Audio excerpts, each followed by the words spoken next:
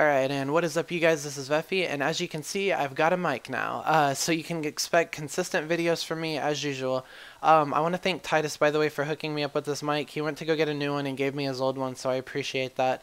So without further ado, let's get started. For those of you who don't know, this is a follow-up to the Gears of War 3 Strafe video. This one's more about evasion and doing tricky stuff to catch people off guard. So before I get started, I also want to thank Frex for helping me do the whole thing. Alright, so here we go. For the first one, we've got faking that you're still running behind corners. Now this is an excellent way to juke people out and to completely catch them off guard. The way you're going to do this is that you're going to fake that you're roadie running around a corner and actually get behind it and hard aim and wait for them. So this is what it's going to look like. You're running from your enemy, you fake roadie run around the corner, but in reality you've turned around and you're ready to take him out. And it blindsides them, they're not ready for it, it's that kind of thing. So basically what you need to make sure you do is that you have to actually seem like you're running away. So put all your effort into appearing that you're actually trying to run away when you're not. And this is what it should turn out to look like. So if this is me watching it from his side of the screen. Bam! I get bodied. Like, I am just roadie running straight thinking this guy is dipped, he's long gone, and I got taken out.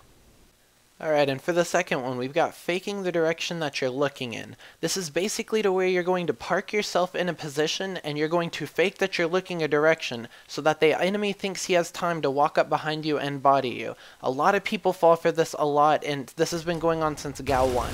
You get on the cover, you fake like you're crossing down there like this, and you see the guy coming up. You sit there, turn around and body him.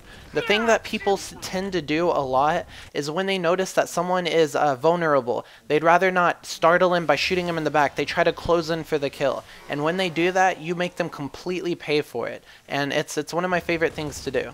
And this is what it would look like from the enemy's point of view, once again. You'd be pushing up, you'd see the guy there, you close in for the body, and he just turns around and it just blindsides you. You don't expect the guy to actually have been watching you because he's not facing that direction. Alright, and for the third thing, we have finding hidden spots to mantle kick. This is a great way to catch people off guard. And now what I mean by this is finding spots that look impossible to mantle kick, whether it's through walls and things like that, to actually do that. And this is very possible. I'll show you guys what I'm talking about. So for instance, I'm right here, I'm getting lancered at. I pull forward and I mantle kick him through this, basically the counter, to body him.